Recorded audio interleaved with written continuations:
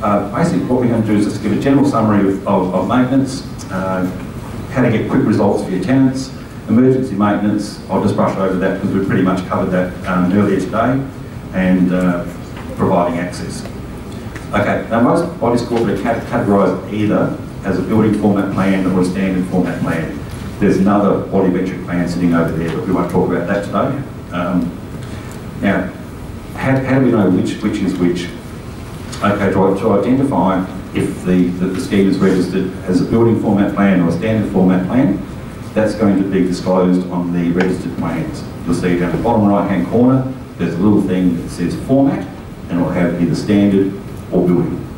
And as I think Matt was saying earlier, those types of, you can access that via our resource centre on the website as well. Now, basically with the difference between building format plans and standard format plans is that the building format plan, the boundaries of the lot are defined by the building elements. Like in here, you've got a floor, wall, ceiling, that's the structural components, which is common for most high-rise blocks or whatever. You'd be pretty sure they're going to be a building format plan. But don't be fooled sometimes. I've got townhouse complexes that you would swear should be a standard format plan, but they're registered as a building format plan.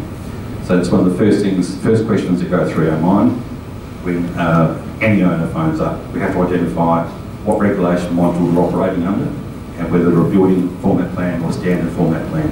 So as we see, the impact and obligations of the owners are completely different within those two plans. Now, I might just step down to the building, let's get back to the BFP, that one. Yeah, as I was saying, those boundaries there in the red lines, that's the boundary of the lot. And pretty much everything inside those red lines, with a few exceptions, would be the responsibility of the owner to attend to. So when it comes to, so just bear with me for half a tick.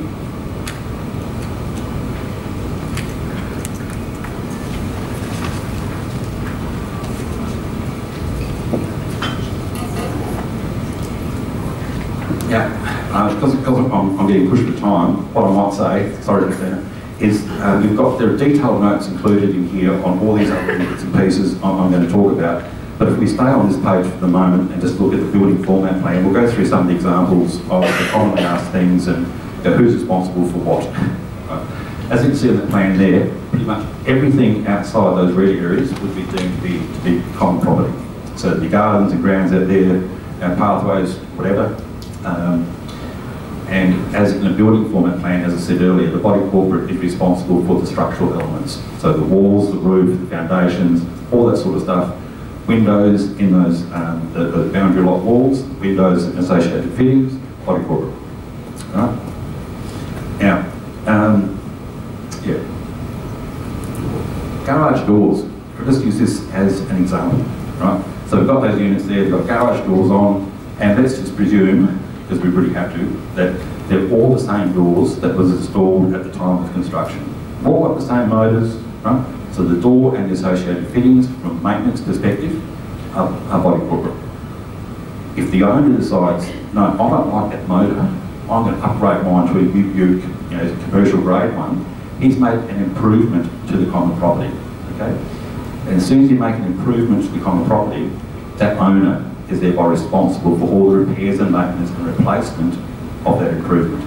So as soon as you upgrade that motor, it's no longer the body corporate responsibility. If you put on a brand new roller door, right? Sorry, mate, he's gone through the approval process, committee said, tick, yep, you can have your new roller door, but one of the conditions of approval would be that all ongoing repairs, maintenance and replacement will be at that owner's cost. Air cons, there's another interesting one. The air conditioners that service one lot are purely the owner's responsibility.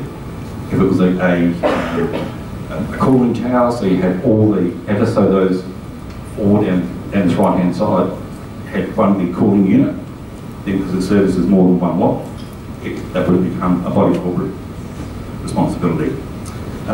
Fencing, another interesting one. You get questions on fencing? No? Okay. The boundary fence of scheme land is always going to be body corporate. Right? It depends what's on the other side as to whether we go halves and halves. The fence between two lots, right, is going to be shared by the two owners. The fence that borders the lot and common property will be 50-50 body corporate and 50% the owner. So they're probably the three scenarios with fencing, and that's pretty much the three golden rules. Boundary fence scheme land, body corporate, dividing fence between two lots, shared between the two owners, one that separates a lot from common property, half 50-50 body corporate and owner. Now, I won't steal some of Susie's thunder.